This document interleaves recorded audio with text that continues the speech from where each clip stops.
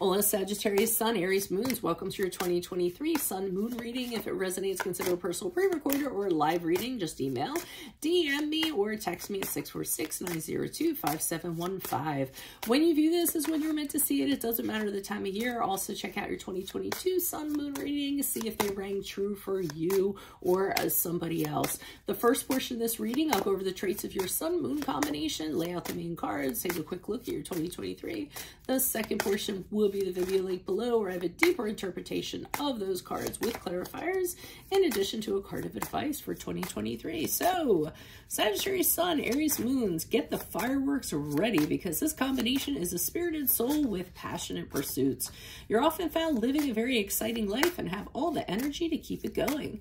You dream of new adventures and the outdoors. Your absolute freedom and independence must be respected, and you need a special person in your life to realize this. You're optimistic, enthusiastic, charming, and love a great time. Your ability to inspire others makes you a perfect candidate for positions of leadership. Additionally, you have a big caring heart and like to help people expect better of themselves. At times you can be impulsive, temperamental, and cynical. You can be very fixed in your opinions and vision, and when others don't share your views, your temper can be stirred. Take care not to come across as arrogant and be open to others' opinions. You're a traveler and a scholar and gain your knowledge through those experiences. You make it a point to engage with people along the way and try everything life has to offer. Life is too short, and you are always looking forward to your next challenge. So, Holy Spirit, angels, divine guides of the universe, can you please provide your truth, your wisdom, your clarity, and your insight for Sagittarius, Sun, Aries, Moons for the year 2023? What do you see? What do they need to know to reach your higher ground, make them closer to universe and closer to divine? Any messages we greatly appreciate it. We thank you. What do you see for January, February, March? We have the Nine of Swords in the upright. Alrighty, what do we see for April, May, June? We have the Six of Swords in the upright. Look me up on Facebook, Instagram, like, share, subscribe, or donate in any links below in support of my efforts. Always appreciated. Eight of Pentacles in the reverse for July, August, September, and October, November, December has the Four of Cups in the reverse. Ooh, tough year, not gonna lie. Okay, so it looks like in January, February, March, you are very in your head about something.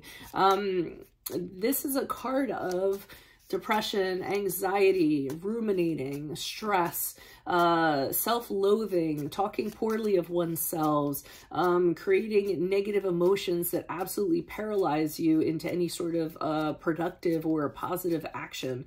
So there's a lot going on, a lot, possibly insomnia going on. Also, you're kind of waking up in the middle of the night, your heart's racing, you're sweating, you're, having nightmares, not getting much sleep. So it might be a problematic time for you in January, February, March.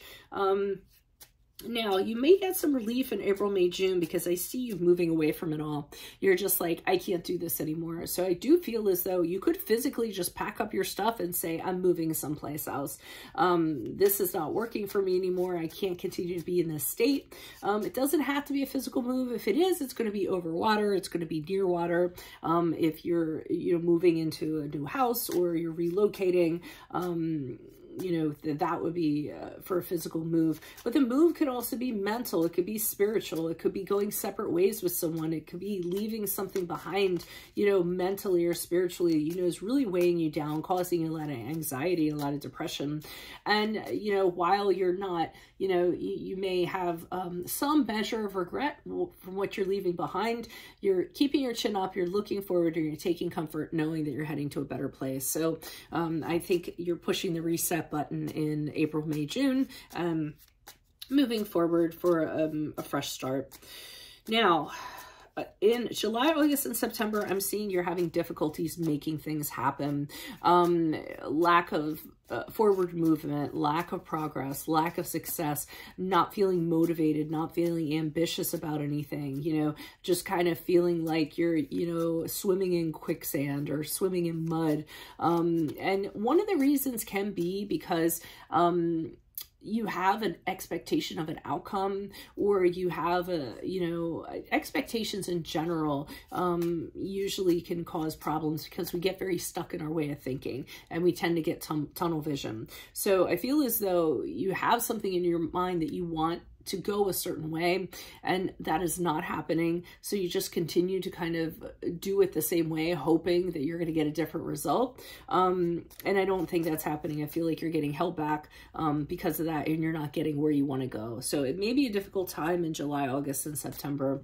And I'm kind of seeing the carryover of that in October, November, December, because here I'm seeing you still kind of very focused on what's not happening instead of making things happen.